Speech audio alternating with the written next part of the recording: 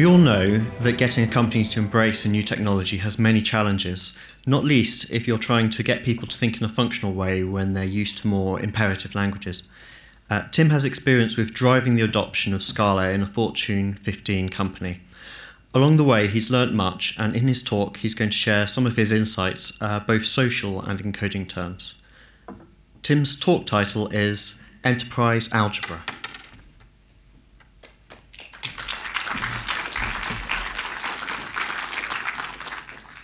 Okay, thank you, everybody. Good morning. My name, or afternoon even, because it was meant to be tomorrow morning, but now it's afternoon. I feel like I should say like what my favorite monad is or something like, you know. Anyway, I'm the infrastructure engineering lead at Verizon.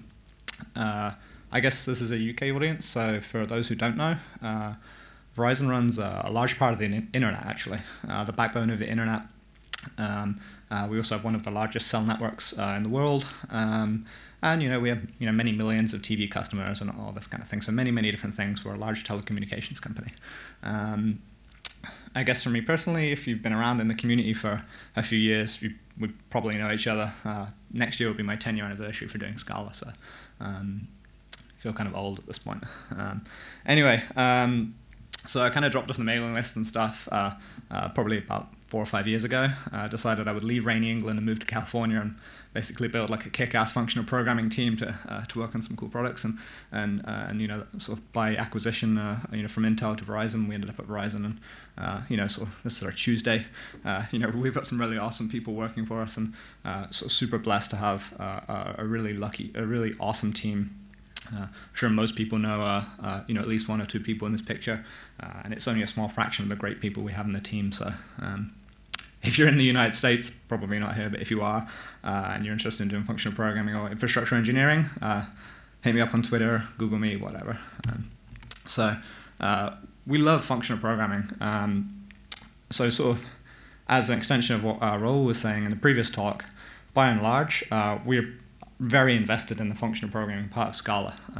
We don't really do object orientation. It's not really a thing we do. It's not like when we talk to certain teams, you talk to certain people from larger companies, they might say, yeah, we're doing Scala. There's a slight wink or a slight, small smile, because really they mean they're doing like Scala like it's Java, just without the semicolons. So we're actually doing Scala, coproducts and all. So I'm going to be talking to you about that today, and the fun we have, hopefully it will give you a bit of insight into what we've been doing. I do want to just have a quick sidebar, which is that we've been doing a bunch of OSS stuff.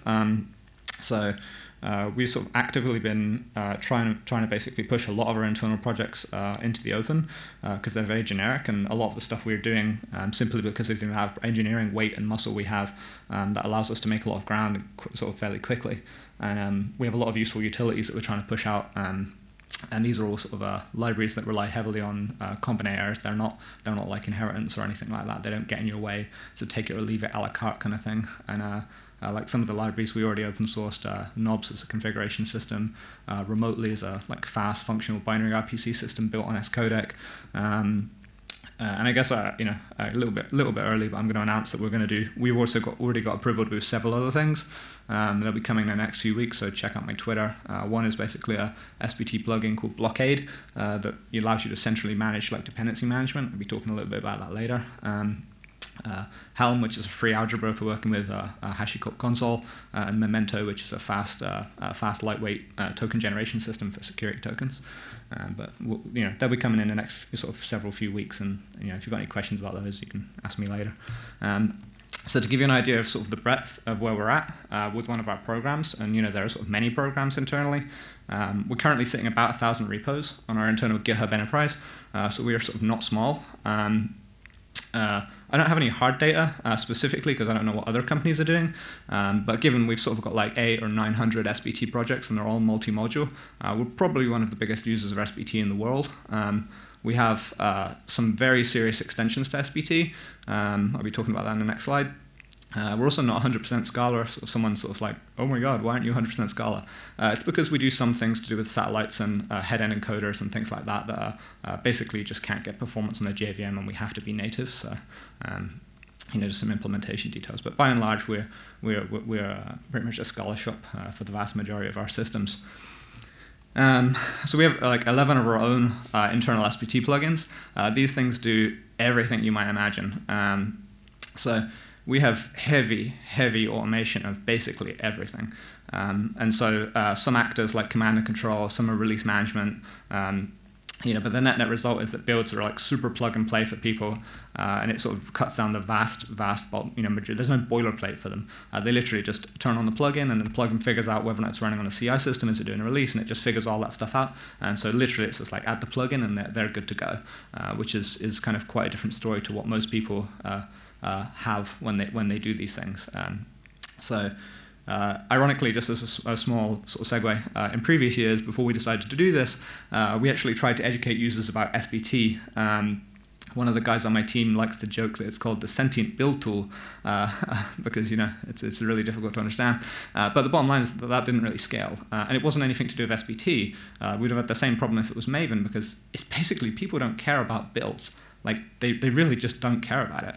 There's such little interest in it that it's kind of like, even if we would do sessions or education on it, people just want it to work. It's just a clerical administration detail for them. They're more interested in shipping their product. Like we would continually get questions like, so like what does it operate with, like the sort of sick face emoji? Like what does that do again? And so all of these kind of things are just, no one needs to care about that stuff, and nor should they. So we sort of built big infrastructure around doing that, and it works awesomely. And it sort of avoids, wasting educational resources on something people basically don't care about. SPT, by the way, auto plugins are like actually really awesome once you understand them. I remember when we first got our large web of plugins migrated over, it's kind of like the parting of waves in some senses. It is really awesome. But for end users, it's basically like advanced technology from an alien race. It's just not something that you can really understand unless you put like actual time in to learn it. So if you do build them, make sure they're solid. Make sure you as the author actually knows what it's doing and why it's doing it, which means you need to understand some of the SPT internals. And doing that is sort of incredibly valuable, but even with like sort of 9 years of Scala under my belt, I still get that wrong from time to time. And it's non-trivial, but it's extremely beneficial. So that would be the sort of message I would leave you with. Anyway, so this kind of size requires like basically aggressive automation of absolutely every single thing. It's essentially what my team does most of the time. So whether or not it's things like build systems or more mundane things like logging or monitoring, or more exotic things like anomaly detection, all of these things fall under the remit of my team. We're a pretty small team, and we get a lot done. Functional programming helps us do that. I think bottom line, we have an awful lot of fun while we're doing it, and So how do we basically work? So we have a couple of driving principles. Some of these are things that Runar talked about in his keynote here at Scala World last year. And so this principle of like, constraints liberate, but liberties constrain, that's like a really driving principle about the way we design systems. So you always want the minimally powerful thing. If you have something that's like additionally powerful, it's like it typically gets used for evil. And so sort of our side motto is, I always like people to plan for evil, because, if they don't, then, we get sort of caught in an interesting sort of web of technical debt. So sort of second driving tenet, I would say, would be that, one uses frameworks, but frameworks use you. And so we favor libraries and combinators for basically nearly every aspect of system building. I generally consider frameworks kind of to be pretty much an Annie pattern, to be honest. They're kind of dangerous for building large systems. So internally, we operate an open source model of development. And so my infrastructure team basically builds libraries and tools and lots of other things that, they touch every other team in the organization. So it becomes kind of, I guess for us, very dangerous in terms of if we create debt, it's not just like we have a service that we can refactor. It's like literally everywhere. So we're very, very careful about that, and we're very kind of conservative with our choices and how we make things. And so subsequently, we end up with a lot of forks and things, and I'll talk about that a little bit later. Because we rely on this sort of nature of combinators, and we provide a suite of things, we document them well, and they have a consistent API. Development teams basically can't operate in a sort of don't think manner. They actually have to say, okay, what problem am I solving? And here are all the things that I know that solve all these problems, and I need to see like which problem solves which matches which tool. And we make that super easy for them. But we sort of want to horizontally integrate systems, not vertically integrate systems. And so naturally, there are certain parts of the system that are kind of vertically integrated, like for performance reasons, like specialized rack or machine placements inside the data center in order to like assume a degree of data locality. You get those kind of vertical integrations, but typically we kind of sort of horizontally integrate with different libraries and such across the teams, as opposed to them knowing about the absolute inner details of all the things that we do. So absolutely can't talk about any of this without talking about education. So it is absolutely fair to say that we grew very quickly, and so with this frame we've learned a lot about how, or I believe we've learned a lot about educating and sort of onboarding new engineering staff. We have a lot. We're very, very lucky to have a lot of amazing people. But we also have a lot of people who are Java refugees, or who came from C++, or that background is a benefit. By the way, I don't class that as a negative because they don't know Haskell. It's those people come with, like in the case of the Java people, a lot of those people come with immense depth of knowledge of the JVM, about how to debug the JVM, how to handle GC pressure. So these things are valuable, but we need to reskill them so that they can actually sort of be enabled with functional programming. And so I kind of consider this in sort of this sort of multi-step kind of way. And the first thing is kind of like when anyone new joins the team, there's a kind of a degree of evangelism that has to happen. So for my team, it's like mainly like an ongoing set of evangelism to basically preach the benefits of functional programming. Much like the previous talk was just talking about with error handling and such. These are really common things that are good gateway drugs into functional programming. So there's always this period of like self-learning, self-directed learning, and so that typically is books and text and online resources. And then there's what we rely on is centralized education doesn't scale in an organization of our size. So we rely heavily on managers and managers, tech leads, and other coworkers to help out their coworkers. And so we sort of rely on dissemination of techniques of different things. So type classes is a good one. It's pretty easy to implement, easy to understand. It's just sort of a pattern from most people's perspective. So very easy to disseminate. Then obviously there's a whole period of practice. Sort of knowing the path is not the same as walking the path, and being able to apply it to your own applications.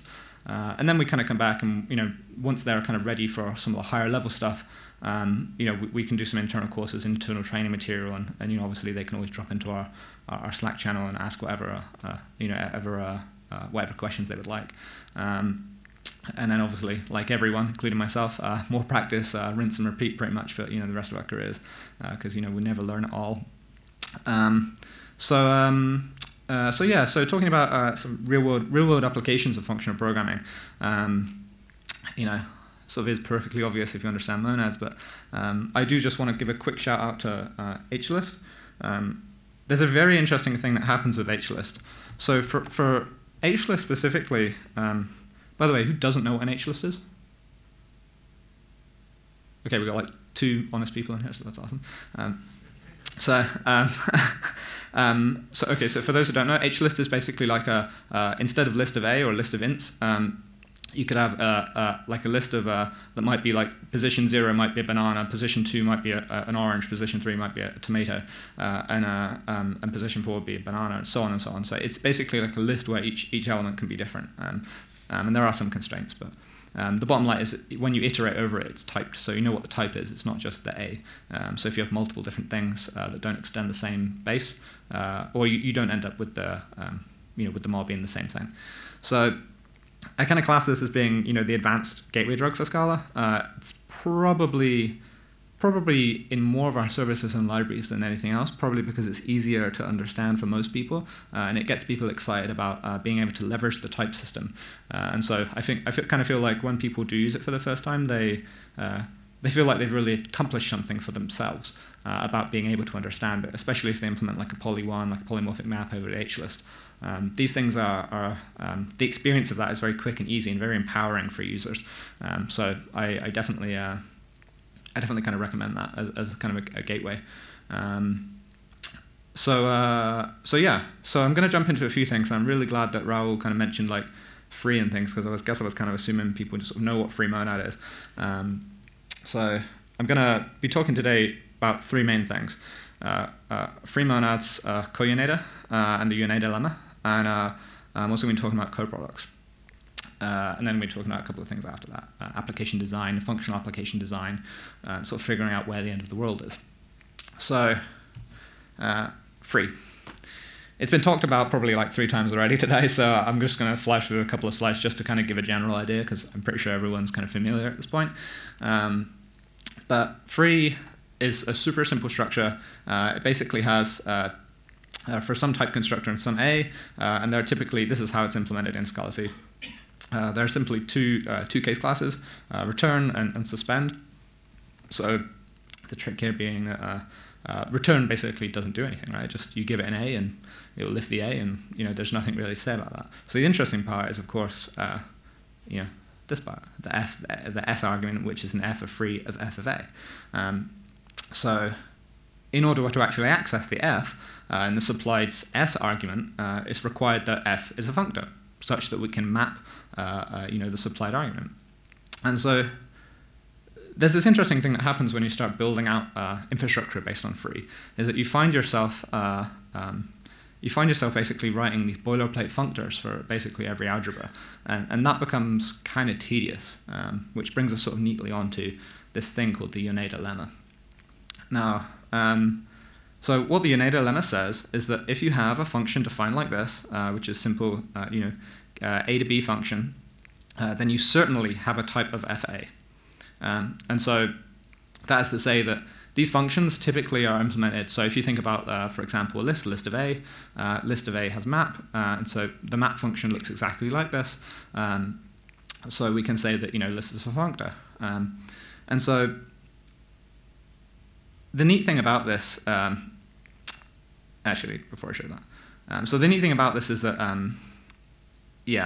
if you certainly have this, functor,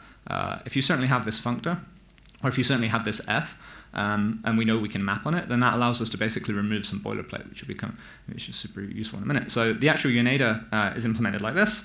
So nothing very fancy, looks very straightforward. By the way, if I'm going too fast or anyone has any questions, just holler as I go through. And so we can prove it just like this.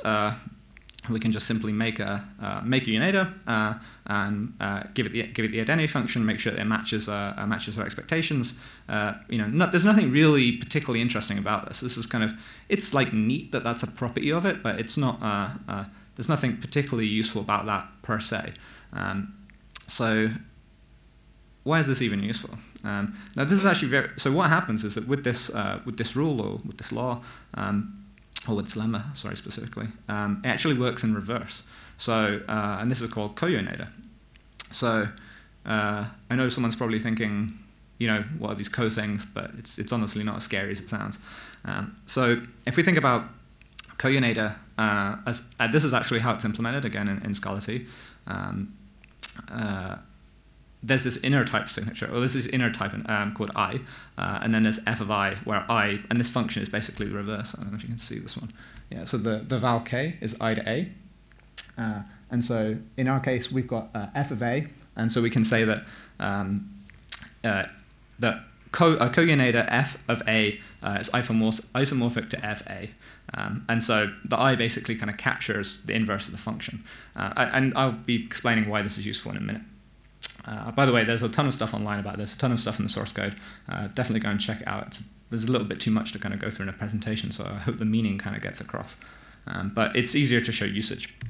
So yeah, this is kind of pretty cool, right? That we can invert the thing and still have this reasoning about the fact that that we can still obtain the f of a even when we have a b in an f of a.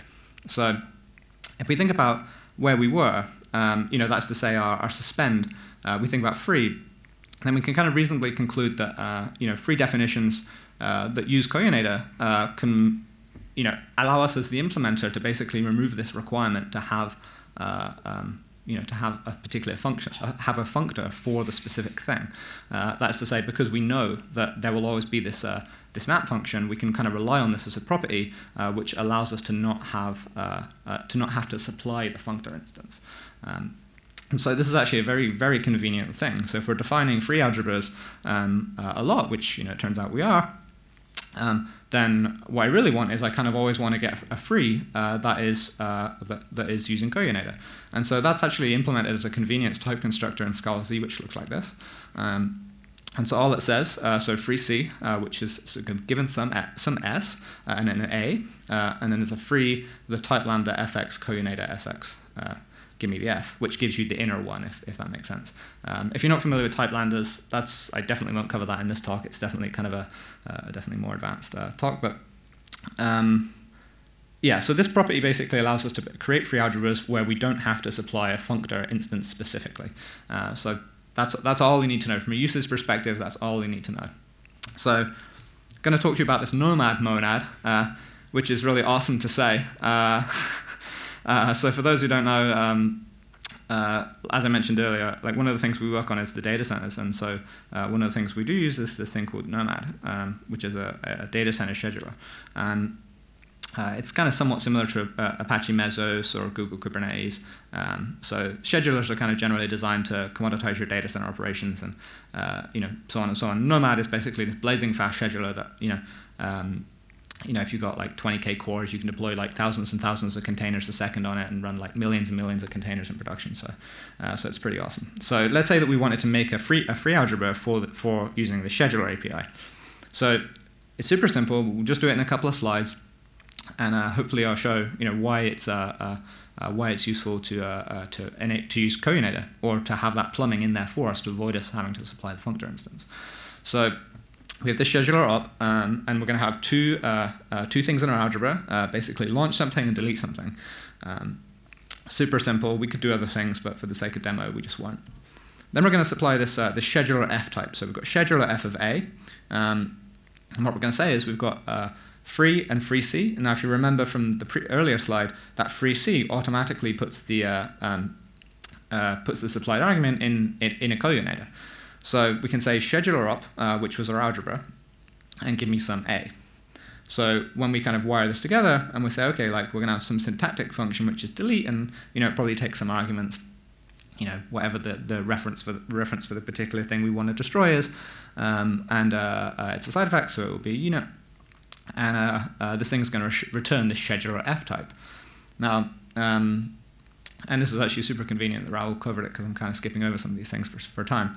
But when we implement the interpreter for this thing, that's to say, we supply a natural transformation from our scheduler up, which is our algebra, to basically some kind of just execution context, or some monad, right? And in this case, I'm going to use Scala-Z task. And so all I have to do is implement some kind of apply function or some natural transformation from scheduler up to task, and then basically pattern match, just like Raoul did in his previous talk. So super easy, but the really, really nice property about this, particularly when it comes to I/O actions, or anything that kind of reaches out or has some external state, is that it makes it testable. Because I can just provide another implementation of this interpreter. I don't have to do any crazy dancing magic. I can just literally just provide verbatim a totally different implementation. And so this kind of concept of like sort of separating definition versus versus the actual interpretation, and therefore the execution of that thing is immensely powerful. So if you have a small library or something, and your implementation of your interpreter matters, like for example maybe you're only doing I/O, then there are a couple of cases where it can be a little bit difficult. That's to say, if basically the library has no discernible business logic, then it can be a little bit tricky, and you have to do some other tricks for testing. But by and large, this is sort of very, very enabling, and I'll talk a little bit later about why it's useful in application design, and how we can use it.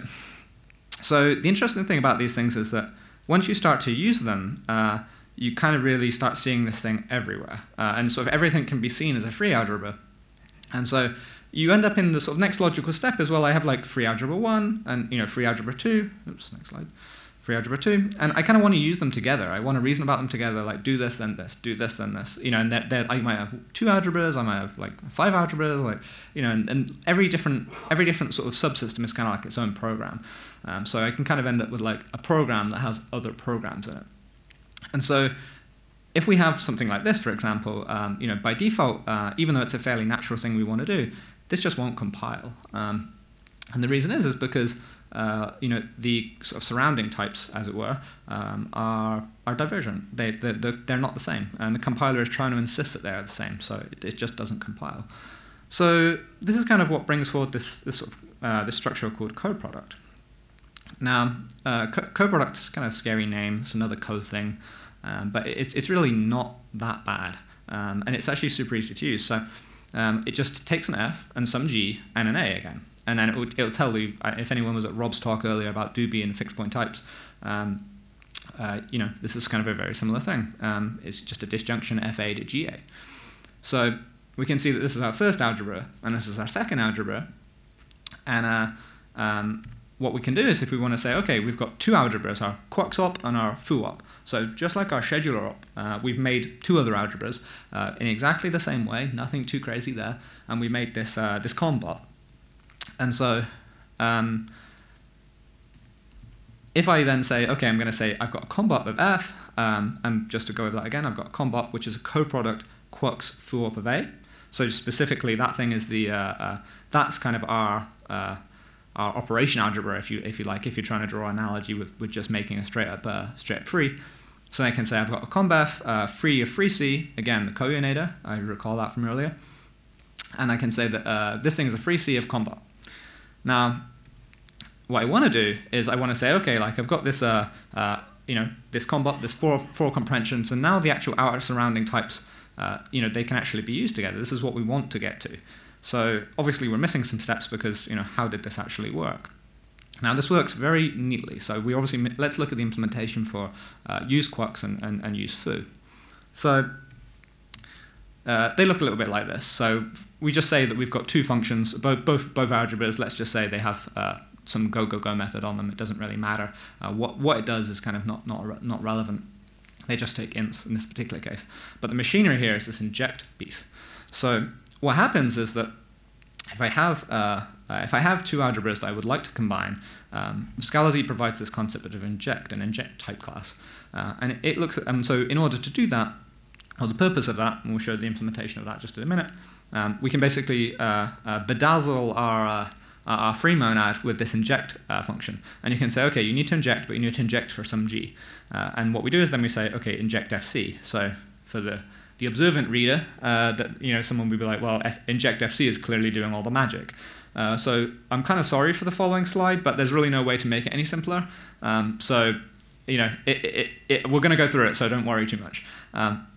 So this is really interesting, and this is really interesting for a couple of reasons. So I'm going to add, just by anyone who's looking at this code and saying, where are your type landers? We're actually using a kind projector. And all it is anytime there's a question mark, you can basically just imagine in your mind that that's a type lambda. And so inject FC just takes the F and the G, and it takes this inject instance. And so what we're actually doing here is this first step. So we've got a natural transformation from our first free to our second C, as it were, our F and our G. And then we say, okay, well, we're going to provide this natural transformation, and given this free, we're going to use this map suspension function, which is just an implementation detail, it doesn't matter too much. And it's going to be a co-unitator, and so then we basically sort of wrap it and unwrap it again for the co-unitator piece, because if you remember, the free C was automatically co-unitating the argument that we put in. And then we provide the function for that. So we just do a natural transformation for our sort of inner co-unitors, and both of those are co-unitator F to co-unitator G.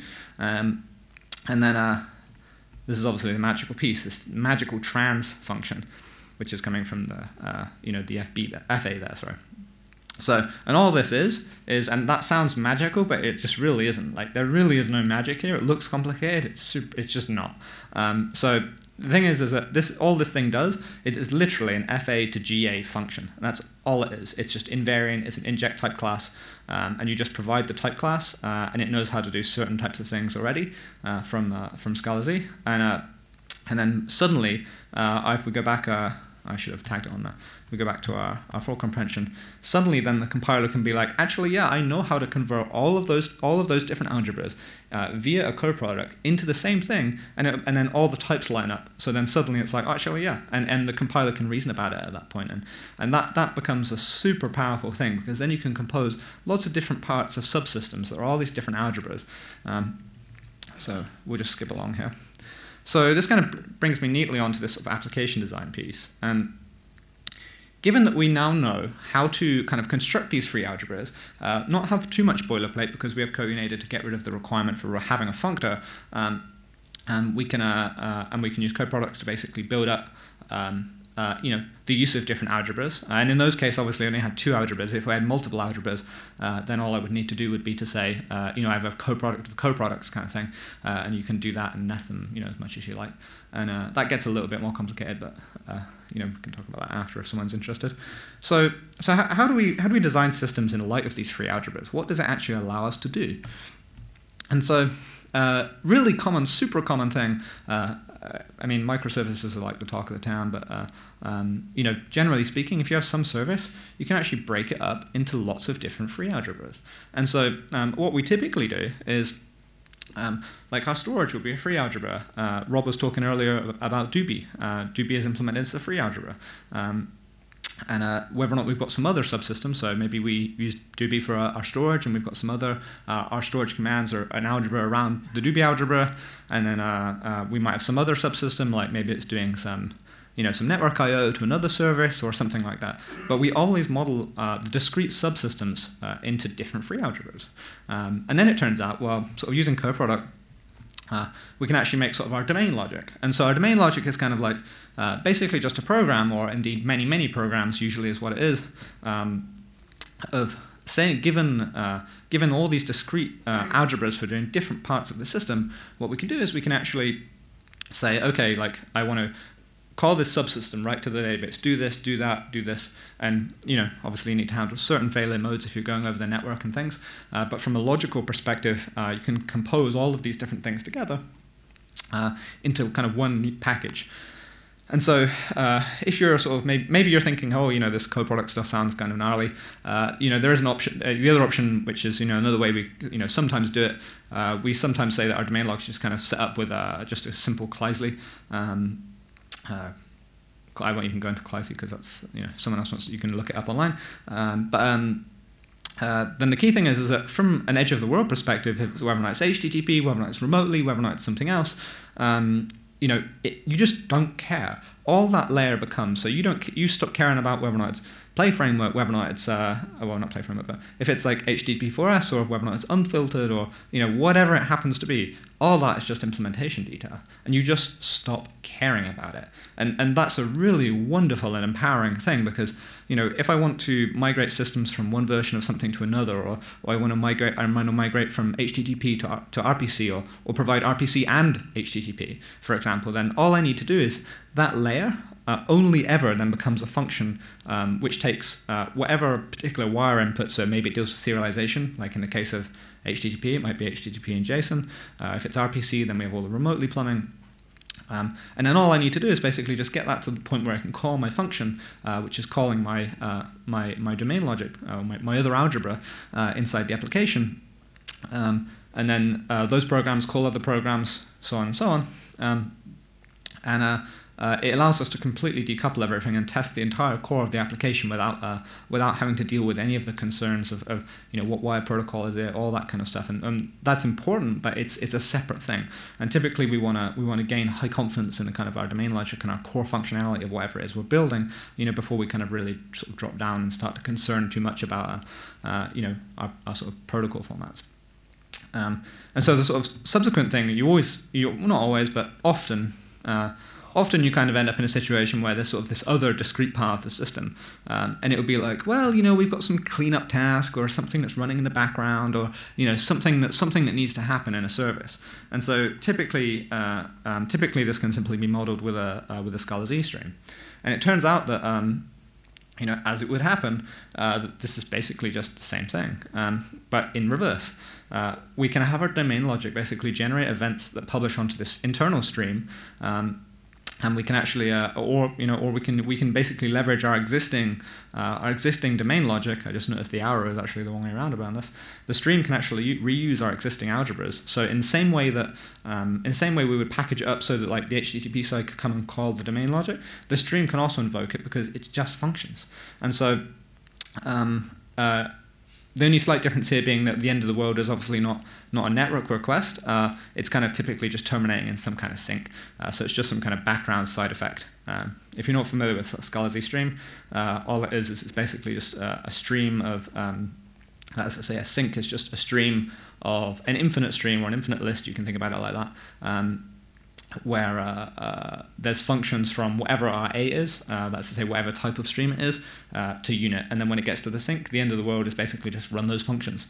And that's all it does. So it's super, super awesome. So the edge of the world just becomes the sink, which is just the inverse. So this all sounds a little bit abstract, so I'll just show a very quick example. Just to kind of give you some kind of idea about how this sort of splits up. So this is just a very small snippet from one of our systems. So HTTP4S service, super simple. It mainly services an API that's used by a command line client. So all this thing does, it's like we've got some inbound stuff. What path is it? What protocol specifics do we have? And then all we have is how do we handle the result from our domain function, which just gives us some sum. You can see that this is the domain function. So in this particular case, it wants to know information about a particular data center. And then all we do is we say, was that a data center a thing or not? And then the plumbing we have in the domain layer handles all the error logic. And so it's not shown here, but we have some intermediate middleware for HTTP4S that basically automatically handles all the error response formatting and all that kind of stuff. So by the time it gets to this particular point, we already know, we actually got a result. That's to say our task was actually going to succeed, and so that kind of totally decouples us. I can replace whether or not it's HTTP4S. I can just replace it in an afternoon. I don't care about these details. Obviously, if I want to provide like OK versus 200 OK versus a 404 or whatever, that's a protocol detail. But as you can see here, it's super simple, and we don't really we used to waste a lot of time on these things, and we just don't now. It just is so simple, and so from this perspective, like you basically end up with like a task that, the edge of the world, the network request comes in, so it hits the service, so the actual edge of the world, obviously, there is a server running, so there's ultimately a unit.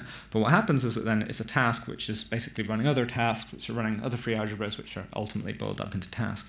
So you can kind of see how this you build up these sort of programs of programs of programs of programs kind of thing, and you just build up trees of programs, and it turns out it's actually super, super nice. So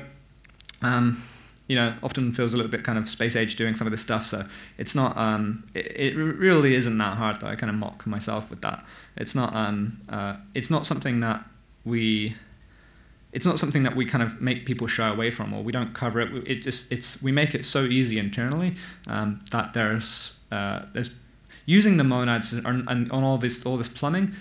It doesn't require you to know the absolute intricate details of every single thing about how it works. I mean, if people are interested in that, absolutely. The previous speaker was talking about, why it was that other people didn't, they shy away from that stuff because it was some kind of scary words or whatever. You don't need to know that stuff in order to use it, and that's the really beautiful thing about this. All this stuff. I don't. If I was to go to a new person in our team and say, hey, I just need you to, bang out this coproduct of free algebras, then obviously that's incredibly intimidating for them, and so we don't actually do that. We just say, hey, can you look at exactly what's there, and we just need slight modifications. And actually, many people are actually very very capable of doing that without actually understanding how all the pieces work, and that's really awesome. So. And I think functional programming kind of enables that. I'll be talking about that in a little bit. But I think that, by and large, if you separate all the discrete subsystems into free algebras, there are only a couple of details that kind of really matter. There are some awkward semantics about context switching when using task, but I guess that's kind of a talk in and of itself. As I see, we're kind of running out of time. So I just want to talk quickly about technical debt. because this is something that comes up frequently and people always ask about it. We have people who are learning and people who, some people are rock stars, some people have been doing Scala for 10 years, some people have been, doing Scala for like 10 months. And, how do we mitigate this, basically? And so, firstly, we accept that it will happen. Minimization is the absolute best you can hope for. Technical debt will happen because we all learn. We were having a conversation just last night at dinner that, sort of my current self kind of hates sort of myself from 6 months ago because, I wish he was a better programmer. And there's this kind of, inevitable thing in everything we do that we have to accept the fact that technical debt will happen and embrace that. And so if we embrace the fact that technical debt is going to occur in a distributed system, a large distributed system, you can simply push it to the leaves. And the really thing you really have to be careful about is libraries. And for us, libraries are the key battleground in debt avoidance. So those things, typically, once it's in the library, it's extremely slow moving and it's very difficult to remove. So typically, most things that go into production have a 1 to 2 year cycle for getting rid of those things. So that makes you think very carefully and considered about how we put APIs in and what we put APIs in, and for how far we distribute them. So the only other note I just want to make is that being consistent, as if you're in a larger company, having not everybody produce libraries is actually amazing, because then it frees them up to focus on their product, focus on their service, and then so internally, if you have a team that basically is publishing libraries or publishing core systems for the rest of the group, you can get like a consistent level of service, whether or not it's in documentation or whether or not it's in API, and you can hopefully avoid a sort of accidental debt in libraries. So challenges, naturally, it hasn't been plain sailing. I mean, I would definitely not be telling the truth if I had said it was totally plain sailing, no problems. As has been mentioned a couple of times, Scala is not a pure FP language, but the real irony is actually this actually can be a really positive thing because it enables beginners. If they need to cheat sometimes and do some I/O, but they ship the product today versus shipping it like 10 weeks from now because they need to understand pure I/O, that's actually very enabling for the business. So, and like I was sort of mentioning, right, like you accept that technical debt will happen, and they will learn over time. They absolutely will. They're smart folks, and they can do it. So it's definitely it's definitely not a hindrance, I wouldn't say, even though we are trying to push everyone to do pure FP, and we'd be super stoked when everyone does. The other thing, definitely, if you're a larger company, community libraries are definitely a mixed bag. There are some really awesome ones, and we love the help we get from the community. People have been beyond helpful, more helpful than I would have ever expected.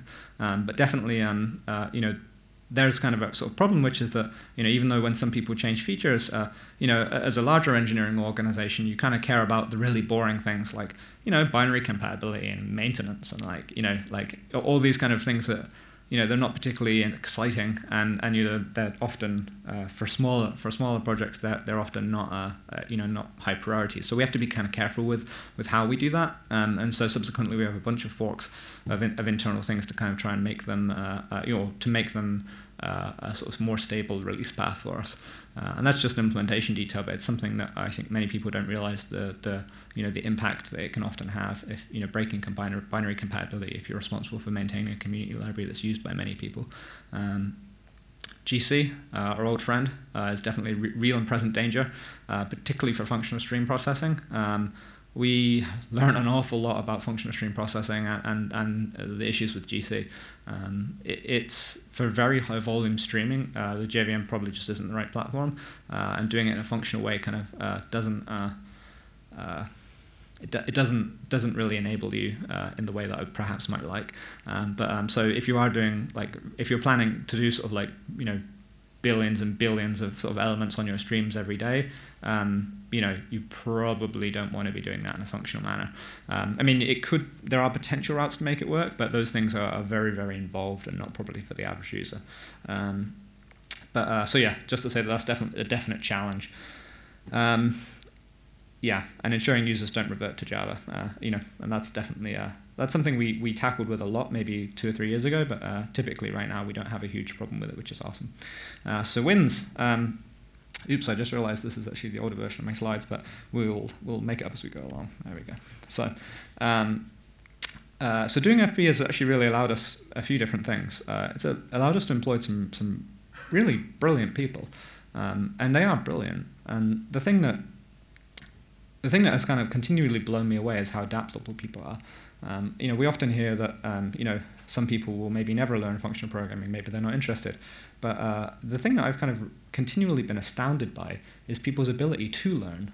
Despite people will learn at different rates at different speeds, but they will get there. And that's the sort of eternal thing. I think people have just coped amazingly well, despite the fact that we kind of have essentially thrown them in the deep end with a lot of these things. We make it simple every turn we can, and we enable them in an automatic way as best we can. But there are some things they have to learn, and yeah, people do amazingly well, and I'm super proud of everybody. So. But yeah, so the application of free and co-free and fix and all the other things that have been talked about so far during the conference, ultimately these things make your application cheaper over time. Refactoring is easy. Just one small segue, I've only got a few minutes. We had a system for basically software update, and turns out that software update is super expensive if you get it wrong, because if you brick people's devices in the field, they actually have to be returned because there's no way for them to fix it if it gets the wrong software deployed on it. So we basically built a system that values correctness over everything else. It's very, very heavy on type level programming, and if it compiles, it will work and it will always issue software updates correctly. And in the last 3 years, it has never, ever, ever issued the incorrect software update. And that is awesome, because the system it replaced continually would do that periodically if it got configured wrong, and because it was all runtime. And so we're super proud of the actual wins that functional programmers actually managed to get us. So definitely, it's not vaporware. There are some very serious business gains to be had, by doing typed functional programming. So conclusions, just as a quick roundup. Free and coproducts really do allow you to build modular testable systems from smaller discrete programs, and that's really awesome for testability. Running Scala has been generally a positive experience, but it's definitely not zero cost. You have to be aware of what you're getting into and make sure that you staff it appropriately, and give people room to fail, because they will if they're new to the language, and that's okay. There's nothing wrong with that. That's part of learning. But as an organization, you have to be prepared to give them room to fail and support them to succeed in absolutely every way you can. Team education continues to be a hard problem. Every other organization I speak to has the same problem. That just tells me that education is really hard, and there's no single solution. You need a multi-pronged solution, and it will be different for every single team. But it's something you need to invest in and continue to invest in over time.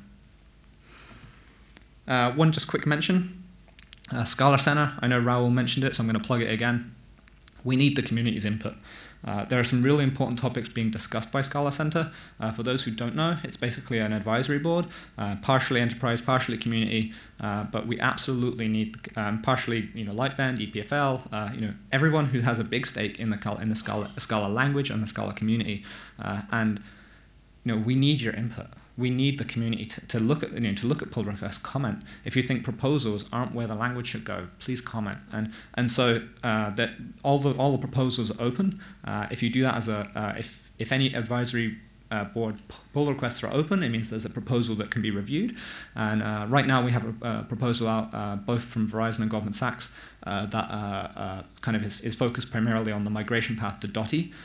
So if anyone's interested in that, or you have an investment in Scala, definitely check it out, because that will potentially affect where the migration path for Dotty ends up. And we would love your input. So with that, we're at 45 minutes, so I will say thank you very much, and I will happily take a couple of questions if I'm allowed. And yeah, it's been a pleasure. Thank you so much.